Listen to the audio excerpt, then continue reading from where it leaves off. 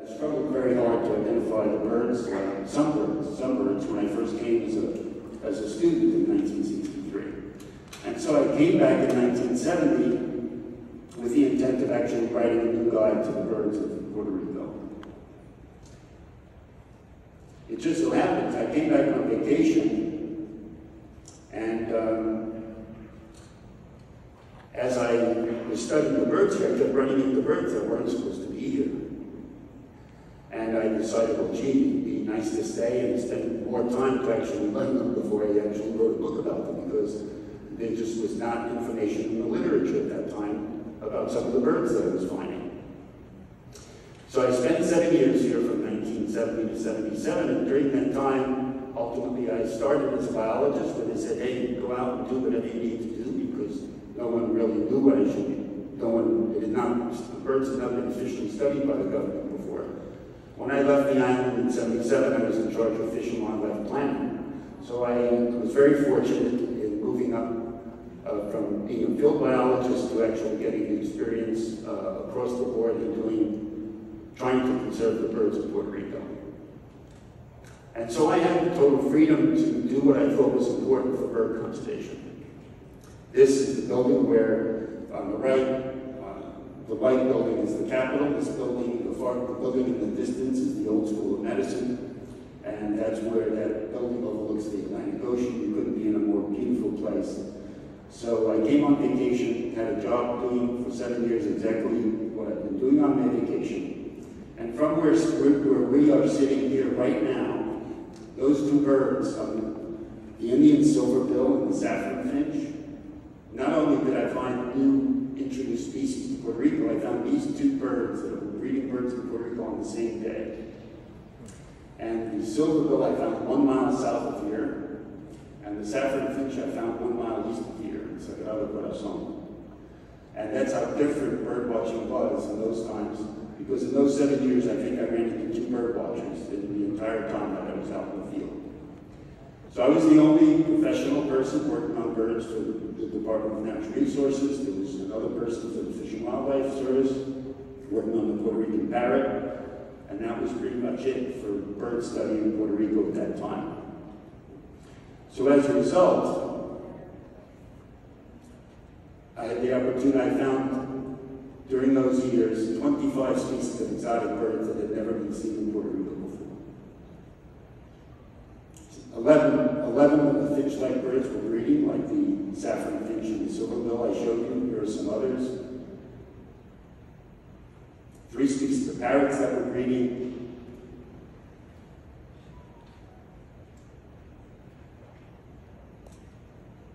Including the pin-tailed whiter, the very spectacular bird with the long tail, and so on. And in the Virgin Islands, I went there, I was able to find the lesser Antillian bullfinch there breeding. It was an amazing time for ornithology, so it couldn't have been a more fun time to study birds.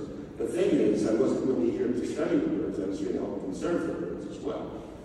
But before I move on to the conservation, I'll make one last point, because I ended up doing my PhD here subsequent to that time. And these 2 birds are very interesting introduced species because they were brought here during the slave trade. No one knows exactly when, but the bronze manakin and the orange cheek waxbill. And it turns out when I later did my PhD work, I started to notice that the bill shapes of these birds seem to be morphing to avoid competition with the native sea-eating birds. The same kind of work that you see like with the grants and the galapagos seem to be occurring with these invasive birds. The thing is, it would have been a perfect bird to study for future ornithological work, and in fact, based on that, probably to be the grand bird of all birds is this species. Does anybody know it? The Madagascan flutia. Why is that a special bird? I'm only mentioning it because this is an ornithological congress. That bird has been introduced to 6 different islands during the time of slavery, which means if there was competition with the native sea eaters, it would have evolved differently on each of those islands. And anybody who ends up studying that bird on those islands is going to have quite a few papers in science.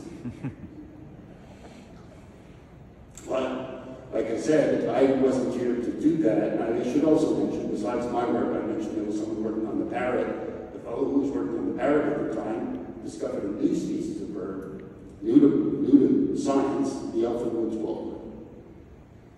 At the same time, there was a herpetologist. He discovered the golden coquille. So the island was still a place where every other year, either a new species of vertebrate was discovered new to science, or some bird, some animal going extinct for 80 or 100 years was rediscovered. So it was an amazing time for discovery, but I wasn't just here to discover, we were here to save birds. And that's what the whole rest of my talk is about. It's about saving things. And at that time, there were 13 Puerto Rican parrots left in the whole world. They were all in the wild. Now, of course, the bird is in much better shape. At that time, there were still open trash cans, open garbage dumps. It was a time of transition to improve sanitation, care, and things like that. And the problems that we have on the island are exact same kind of problems that are being faced today. There were escaped monkeys were a big problem. Now, of course, they have many of the iguanas. The first iguana, loose in Puerto Rico, was found in the 1970s. Now Puerto Rico has probably 1 million. So the problem of invasive species, the problems of uncontrolled development, all the problems of the 70s are the same problems that we have today. In some cases, they're worse. And so the Caribbean had the same problems Puerto Rico had. That's the Caribbean monk seal, it's extinct. Became extinct in the 1950s. And the United States had the same problems Puerto Rico and the West Indies had. This is Bachman's warbler, also became extinct in the 1900s. So the problems are pretty much the same all over the world. And I was a struggling biologist here trying to figure out what to do about it. And here are some of the things that I worked on. I worked on an endangered species list. That's sort of basic. Management plans for protected areas. We could talk all day just about that. We did Lona Island's first management plan, Vegas Island's first management plan. And I finally wrote the book that I had come here to write. But, all of that said, I really wasn't saving anything. I really felt incredibly frustrated that for all the kinds of things that we were doing, we really weren't making much headway. That said, there were things that were happening that were improvements. And doing the same thing, that was the beginning of my career. And I realized that you just can't keep doing the same thing and expecting different results. So one of the great things Einstein said, besides his theory of relativity, was this, and that's what insanity is, doing the same thing over and over again and expecting different results. And now, honestly, 50 years later, the conservation world that I see, even though it's improved, its fundamental approach to things has really not changed a lot. And frankly, that explains that's the consequence of what we see today around the world in terms of declining species, the problem of climate change, the problem that for every year, even though we have more information on climate change, fewer people believe in it, that just can't stand. And it's partially the professional conservation communities, I wouldn't say it's their fault, but they haven't adapted to addressing the problem properly. So, I mentioned that there were some good things already happening. And those good things, it just so happens, were not in Puerto Rico or the Greater Antilles, they're in the Lesser Antilles, one of the smaller islands, the island of St. Lucia. And this is the St. Lucia parrot. And in the 1970s, there were only 100 parrots left of the St. Lucia parrot. But the fascinating thing, while here in Puerto Rico, we had full-time biologists with PhDs working on saving the parrot, we had an aviary and all those kinds of things. St. Lucia had nothing. They had no money to conserve the bird, except they had that guy that you see in the middle there, and that's Paul Butler. Paul Butler. He was just a young kid, college student that went to St. Lucia, but he happened to be interested in social marketing. And he said, you know what? We need to sell the parrots to the St. Lucians. How do we do that? Well, for one thing, the St. Lucians didn't know that their parrot was only found in St. Lucia. So this is a later picture, But early on, he would be the guy that dressed as a parrot, like that boy you see on the side. And he would go from school to school dressed as a parrot, talk to the kids. They went to every single elementary school in the entire island of St. Lucia, until they got to the point where every child on the island knew that that parrot was their parrot. It being their parrot, versus being any parrot, developed pride, and pride is a value. They ultimately created a bus. Oops.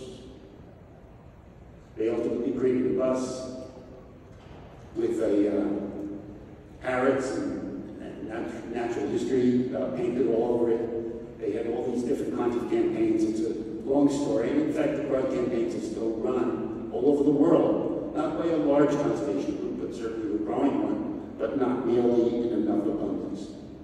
So that was one of the great things that was happening in the Caribbean. So they used social marketing, built around our bird. The parrot was a spokesperson. They had almost no funding. They involved every school and restored the birds. Now there are, I think, close to 2,000 St. Lucian parrots. So that was a program that really worked. Another program that was created in Western Antilles were radio soap operas. People love soap operas, but most of them aren't focused on the environment. The first environmental radio soap operas were done in the Caribbean, in the Western Antilles, built around palaloo, which is a local soup, and also became a very popular way of communicating environmental values. More recently, and this is recent time, Lisa Sorensen, before becoming executive director, one of the things she worked on was that book that you see. Oops.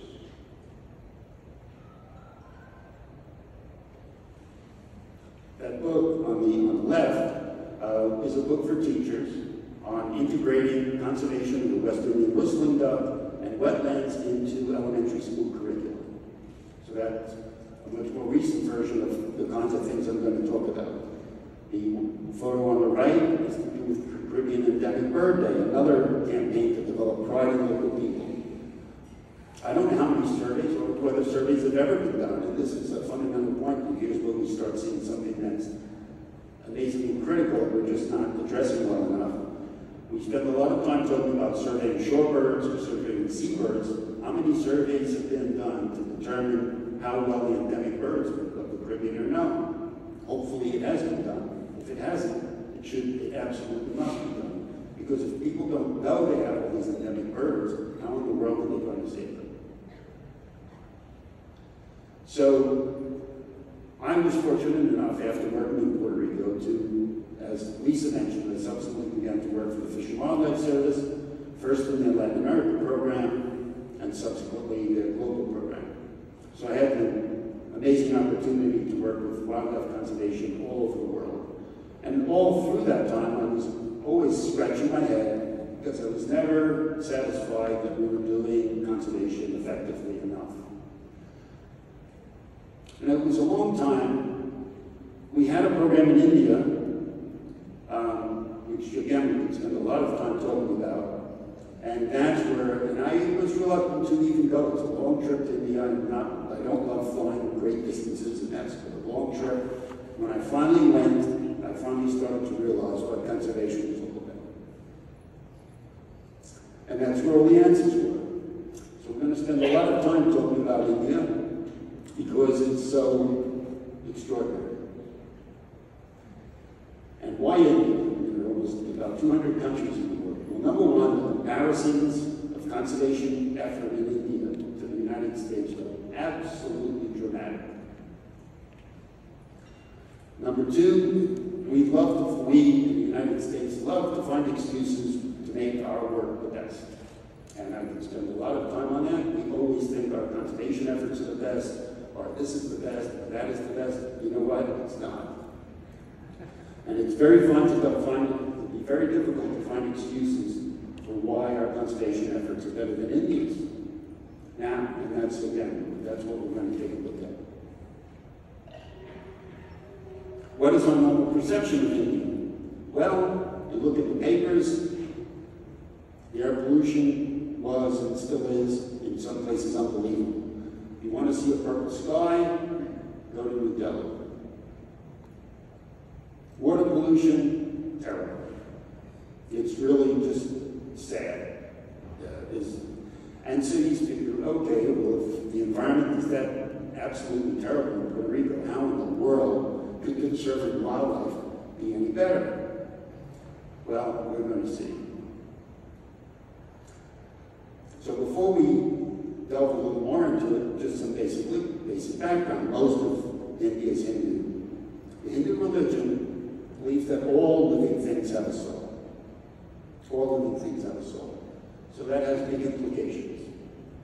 No species has a right to interfere with the rights of another species. That has big implications. They actually believe in rebirth as an animal, so if you step on an ant, you might be stepping on an ancestor. So they don't only respect wildlife, but they have reverence for wildlife. All right, so let's take a look at some birds. Here's one you're all familiar with, the great oak. So let's look at the extinct birds of North America to begin with. We, of course, have the great auk. Here's a list. These 9 species, well, now there's a new paper on the woodpecker, they may still be around, but so there are 8 or 9 species that have become extinct in North America. Starting with the great auk, I'm going to go through these very quickly. It was quite widespread in the North Atlantic, but it was wiped out. It was heavily harvested. Food, feathers, bait, it's a well-known story. Passenger pigeon, perhaps the most widespread bird in the world, numbering perhaps the billions. It was slaughtered by the trainload, became extinct in the early 1900s. The heath hen, subspecies of the greater prairie chicken, covered a decent chunk of eastern North America, was also heavily killed for food, extinct on Northeast India in the 1930s. Eskimo curlew, same story, a very commonly hunted shorebird. Records, pretty much decent records up into the late 1900s. Carolina parakeet, bird that was widespread throughout the entire eastern United States, also became extinct in the early 1900s. So those five birds of the 8 or 9 extinct species in the United States were incredibly overharvested. Sometimes for food, in the case of the parakeet, it was a nuisance for the farmers. So then what about it? Let's compare that to India's extinct birds. Now, looking at comparing the U.S. to India, we have 8 or 9 extinct birds in the United States in our 400-year history. So that's pretty much 2 birds per century becoming extinct. Now, India's been around for 5,000 years. So if we have 8 or 9 birds, becoming 2 birds per century, and India's been around for 5,000, we should have about 100 extinct birds. So can anybody give us a start to the list of India's extinct birds for all the ornithologists here? It has 1. So India has 1, and it's the pink-headed duck. And the pink-headed duck was a bird that apparently was always scarce. It was shy, it was secretive, it was never common. They really don't know how it became extinct. It's sort of like our Labrador duck. Our Labrador duck was the same kind of bird that became extinct in the late 1800s. We're not really sure why. Same thing for the pink-headed duck. It was not harvested for food, apparently, in any great numbers. It was hunted during the British colonization. But that's it. So it's a pretty telling story. How could it be that India has only 1 extinct bird? Well, is that a fluke? So let's look at the other animals in India. How about the predators?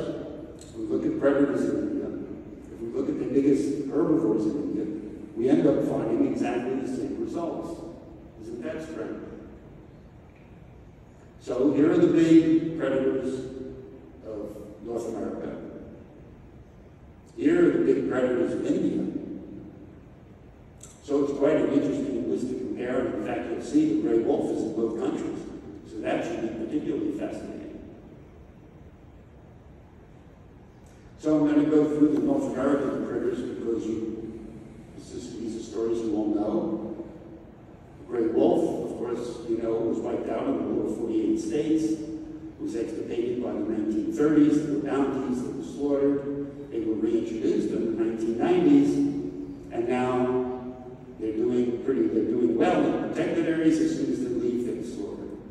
And of course, there was a big fight so that the states could take control over wolf killing wolves. And in 2021, Montana expanded hunting to use baits, traps, and snares to strangle wolves. Red wolf.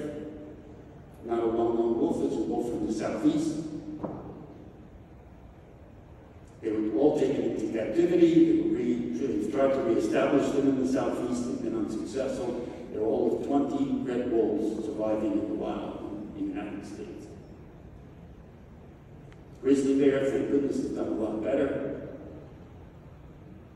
90% of its range. It's gone from 90% of its range.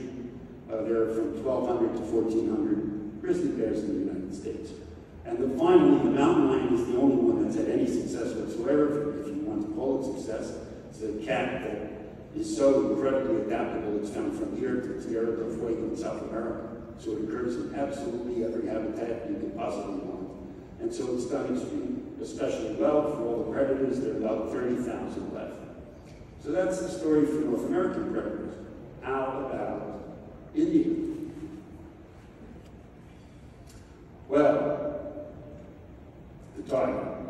So there's a map of the range of the tiger. It occurs in quite a few countries, but in fact, by far the most remaining tigers in the world are found in India today. And we could talk all day. I spent a lot of time in the last part of my career working on tigers, and to be perfectly honest, probably the greatest threat to tigers are the people trying to conserve them. Again, that sounds like a very harsh statement, but I can justify it all day long. So tigers have been eliminated from most of the countries they occurred in. 3/4 of the world's surviving tigers are in India. That's about 3,000 animals. But India, 4 million people live in the reserves of India. Their reserves are nothing like North American reserves. Many tigers leave the reserves. So, in those years, the late 1800s, early 1900s, 30,000 people died from tigers. Now, in this country, forget about wolves, coyotes. We don't like coyotes. I think there's one documented coyote killed in the United States in the past 70 years, and we're upset about coyotes. Look at what happens with tigers. Recently, 2019, 95 people killed by tigers in India. Now here, if you want one number to leave with, I'm going to give you 3 or 4 key facts that you need to walk out of here with, and this is one of them. In 1920, India had 100,000 tigers, when its population was the same size as that of the United States. And a smaller country, 1/3 the size of the United States.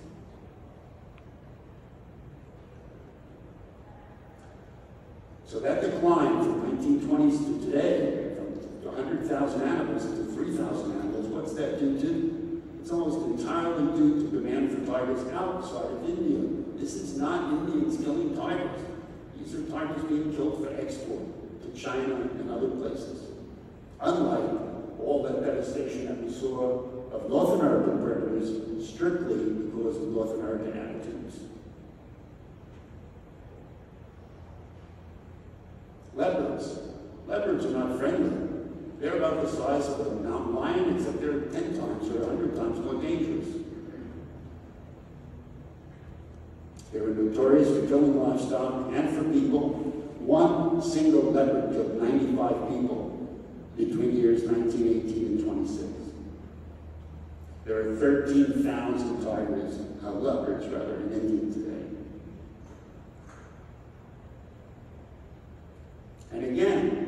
why have they declined?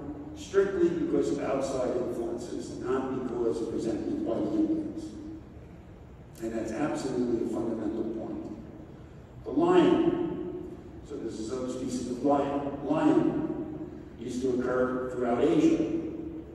You can see its range. It's gone from every single country in Asia except from India. Now, there aren't very many left, but one thing I didn't mention, I'll have a note to it soon, is that India was occupied, was colonized for 400 years. That's the entire length of the history of the United States. 300 years by the Mughals, 150 years by the British. The British loved to shoot stuff. So as you see from that note, 300 killed by one British officer. And even so, tiger lions survived there, and in fact, they've started to increase in numbers. Cheetahs were loved to death in India. They weren't slaughtered to death, they were loved to death. So they're no longer there, but they succumbed again because of the British and Mughal rule. One Mughal emperor had 9,000 cheetahs during his lifetime. So that's the story of the predators in India, and they're starting to reestablish. So no indication of India's, again, no negative influence by the population of India. Now here's it. I mentioned the gray wolf occurring both in the United States and India. There are 2,000 to 3,000 gray wolves in India. They have never been exterminated. Fascinatingly, it's a much more dangerous animal in India than it is here. Between 1993 and 1995, 60 children were killed by gray wolves. I don't think we have a record for over 100 years of a wolf killing a human in North America. And are they persecuted? No. Look how different that wolf is. All right, what about the largest herbivore? The largest herbivore in North America? The bison. American bison, you will know there were probably 40 million American bison. By 1900, there were practically none, and now they've been restored. There are about 30,000 today, except if you go to Yellowstone National Park, where you'll see the most bison anywhere, when they leave the park, there's every effort possible by the states to shoot them. And as far as the threatening, it was interesting because in the news just recently, a bison killed a tourist at the park, and it was all over the newspaper because it's so rare for the bison to have an impact on tourists or people. Unlike the biggest herbivore in India, which is the Asian elephant. The Asian elephant is quite a huge threat to people. From the reserves where it occurs, it can smell food for up to 20 miles away, and so they wander outside the parks, take care of all the small rural farmers, small little plots on which they depend, and cause huge damage. 400 human deaths per year, and still there are 30,000 elephants in the wild in India. And what's the threat to the Asian elephant? It's not Indians. It's again taking their tusks and selling them abroad. What does Indian damage look like? American bison don't do this. That's a rural house. So what's the take-home lesson? I beat this very strongly because it's so important. India's wildlife is far more dangerous. Predators are far more dangerous, as is its largest herbivore, than anything we have in the United States. They survive much more successfully. Minimal persecution by the Indians because they will tolerate the conflict. And that's been for 5,000 years. So what does this teach us about conservation? So let's look at some of the things that we all take for granted. We all don't take for granted. We all know that these are the things that matter when it comes to conservation. Money. You can't conserve anything without money. great American fallacy. Space, population size. If there aren't any people there, you don't have to worry about it. So we're going to quickly run through these 9 different values that the conservation community, not only in the United States, but all over the world, thinks are the driving forces. These are the driving forces for what is needed for conservation. If you don't do all of them, you're never going to conserve wildlife. Money, as I said, it's a big fallacy. Who has more money, the United States or India? I can't imagine. I don't have the numbers, but we don't have to go into that. Space. There's India superimposed on the lower 48 states. All told, India is about 1/4 the size of the United States, if you include Alaska. So it's a much smaller place. What about population size? If you don't have many people, you have less conflict with wildlife. India has 4 times the population of the United States. Obviously, the less time you've occupied an area, the less potential there is for conflict with its wildlife. We've occupied the United States for 400 years. India's been occupied by advanced civilization for 5,000 years, including 400 years of colonization.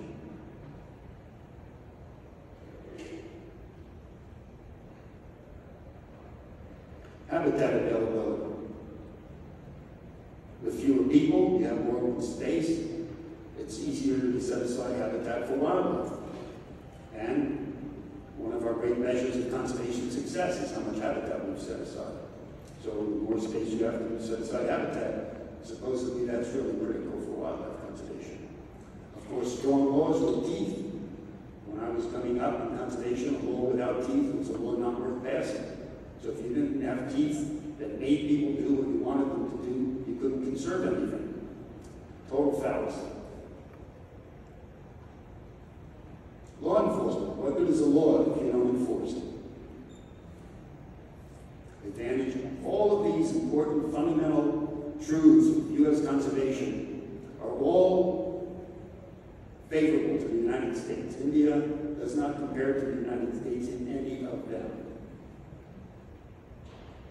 Scientific capacity. Environmental scientists in the United States, 80,000. I couldn't find a number for India, but there's no comparison. And when I used to hire staff, and I would ask them a question, you know, what do you think needs to be done? You're in some country where there's no concern for wildlife. What do you think is the most important thing to do? And invariably, we have to find out what's there, we have to count it, we have to catalog it. I was just talking to a friend of mine who worked in Paraguay, who helped form the Paraguayan Natural History Museum. Smithsonian went down there in the 80s, that's exactly what they did. They started collecting everything they could in Paraguay to document what was there, because you can't save it until you've documented a myth. Cultural values. This is the 9th item on our list. I'll repeat here the beliefs, read them. The fundamental beliefs of India and the fundamental beliefs of India towards wildlife arguably would favor them. They have a set of values that favor wildlife. So, let's take one interesting example. Insects. What do we think about insects in the United States? There's our answer. What do Indians think about insects? That's their answer.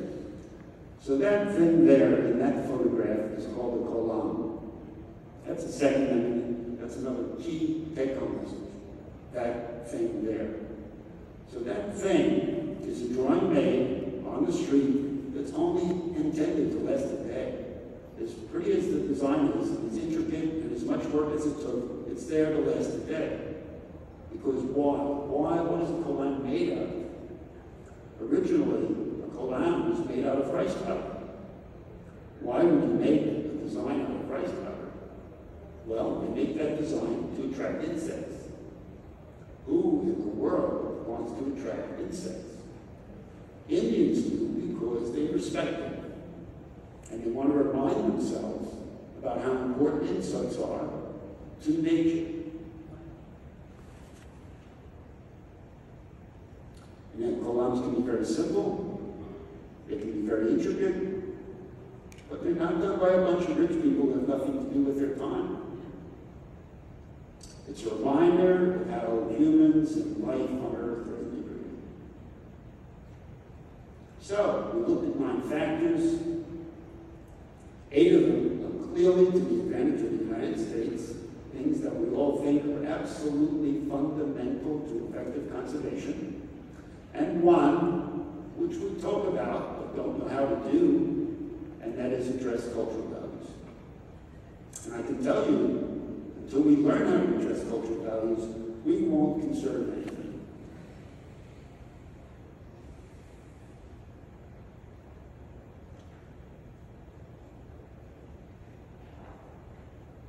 So we looked at bird life, we looked at the predators, we looked at the largest herbivore, and as I said, these other things don't matter, to the point where cultural values trump every other value combined.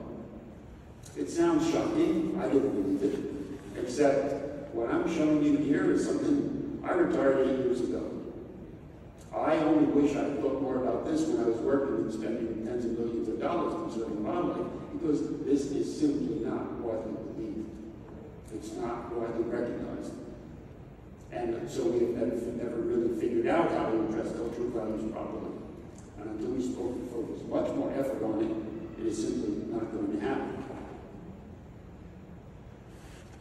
So given this new knowledge,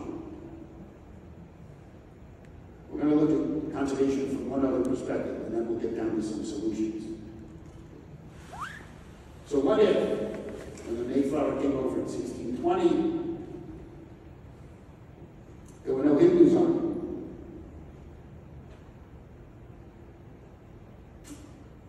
So what if no pilgrims, there would be Hindus? What if there were no pilgrims and there had been Hindus? More than half of the birds extinct in North America would almost certainly still be here. Passenger pigeons that were wiped out by overhunting and slaughter, the great auks, those are the species that would almost certainly still be here because they would not have been slaughtered like they were. And as far as the others, that's a whole other discussion. So 5 of the 9 extinct birds would still be with us, regardless of any changes in laws or anything else. Why isn't this recognized? I sort of touched on it before. I don't know if you can read this, but basically we have a tremendously anti-Eastern bias. And I mentioned down there below, I don't know, it says, the development of principles and practices of wildlife research and management, Asian and American approaches. What is that? That's a book. It's a 500-page tome. It's a 500-page tome that was written by about 15 American scientists that were top-of-the-line conservation professionals in the United States, and 10 Indian scientists that were top-of-the-line Indian professionals in the 1990s, I think this was written. So it's this big work comparing conservation in the United States and conservation in India, and how they collaborate and how they work together to create effective conservation. So, isn't that the perfect place to talk about exactly what we're talking about here? How many chapters are covering the societal values of India, and how we take US technology and apply it to India, and how we take Indian technology and apply it to the United States. And bingo, we're home free. Well, there are no chapters dedicated to the culture of India in that book. There isn't a paragraph dedicated to the cultural values of India in that book. There is one sentence. One sentence. And that, as I remember, included 10 Indians writing it. So it's partially our bias to India, but it's also partially the bias of Indians towards Western. As I said, India was colonized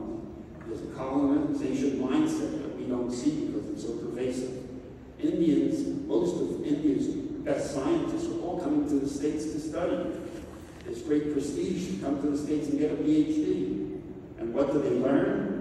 All the US principles for conservation, and they take me back to India. And what do you think they're doing? They're destroying the culture of India that saved this wildlife because they want to westernize it. So there's a tremendous anti-Asian bias. There's this neo-colonial, frankly, a very neo-colonial approach to conservation.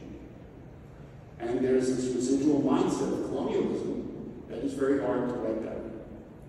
And I can give you other examples, but this book is the perfect example. And that, frankly, was produced by my office at the time. So these are the basic reasons why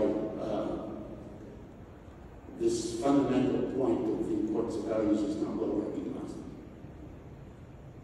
And of course, social values are very difficult to quantify. It's incredibly easy to count animals. It's incredibly difficult to figure out how you've changed societal values.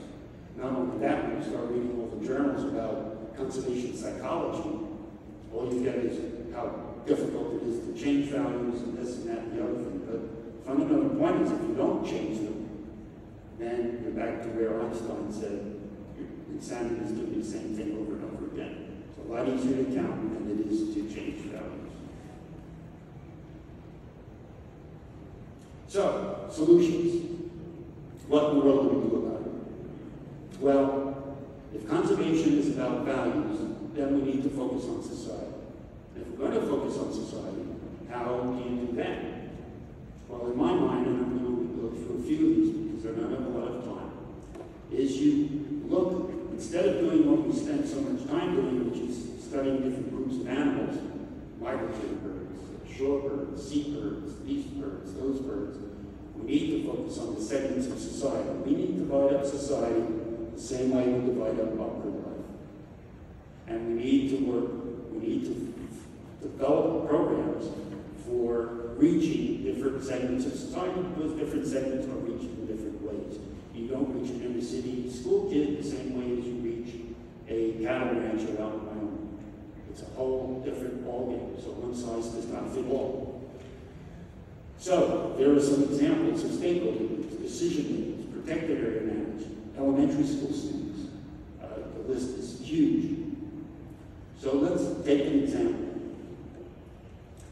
We had some funds to invest in Mexico. And we went down to Mexico and we worked together 50 conservation groups. We did not ask them what were the most endangered species in Mexico. We did not ask them what were the most endangered habitats in Mexico. We asked them what sector of society is influencing conservation the most, but you are affecting the least. And they said decision makers. We can't reach the decision makers. They're impossible. They're powerful. They don't want anything to do with us. Does this sound familiar? Yes. So all these groups couldn't reach decision makers. So we hired an ex-decision maker. And we said, hey, how do we reach your peers? It took 2 years to figure out how in the world to reach these peers. And you know what we decided? He decided, I didn't decide. They decided the only way you're going to reach them is to isolate them. Make them happy and isolate them. How in the hell do you make them happy and isolate them? You put them on a boat. You put them out on a boat, you take them to a nice place, like the Sea of Cortez in light blue in that picture, and they can't get off the boat. You take them out for 5 days, and they're stuck. So it took a long time to come up with that, and it was like, this is ingenious. This is ingenious, except we hadn't thought of it before. So that brings us to solution 2. We focused on a certain sector of society, and then we built an initiative specifically to reach that sector. So this is exposure. Well, what do you know? The president of Mexico heard about this boat trip. It hadn't happened yet. We were in the process of selecting legislators to go on the trip. Now, me, but again, our counterparts in Mexico.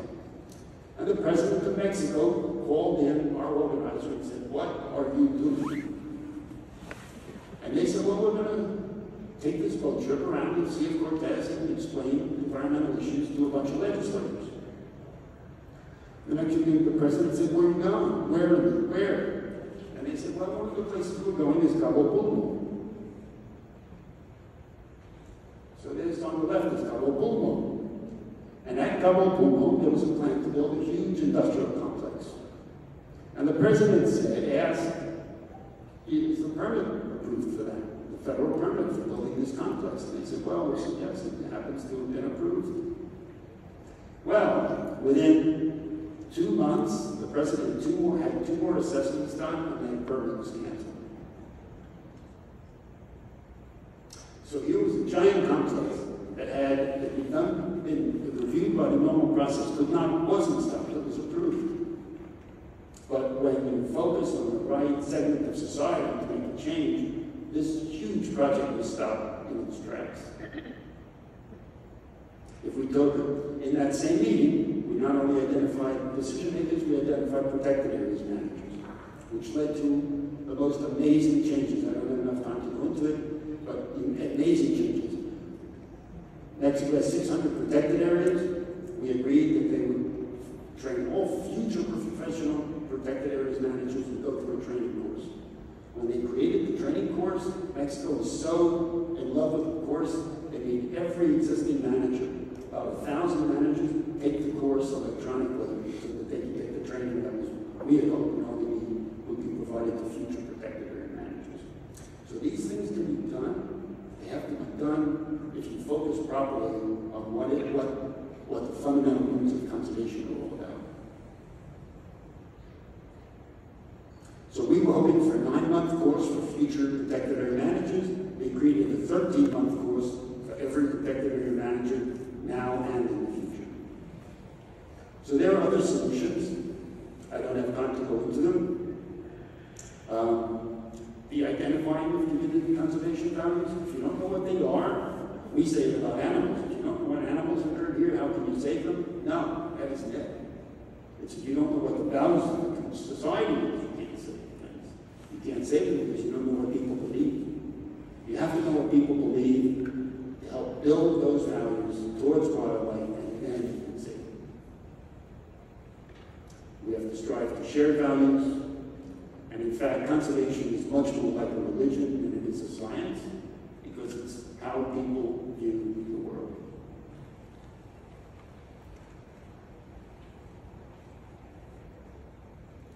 They need to be put into some kind of charter so people recognize them, so the communities can embrace them. So there are quite a few steps that need to happen. Democracy of conservation in this country, 4% of the populace or less are hunters. They probably control 80% of the funding. This is a number I'd love for somebody to substantiate it. They control conservation from the top to the bottom of this country. When you have an undemocratic system for conserving wildlife, you have a lot of trouble saving anything. We're very technology heavy. We're not enough into the social sciences. Skip this. So, number of acres protected, that's not a measure of conservation. A measure of conservation is what sacrifice are people willing to make to have wildlife around them. No sacrifice, no wildlife. India is all about sacrifice. The United States is all about convenience. So bird conservation and all conservation, including climate change and all the issues that face us in the conservation world, needs a major, major transformation in the United States. It needs a new path forward, and it's time that we take it. If you want more comprehensive solutions, you'll have to read that book there. Thank you very much.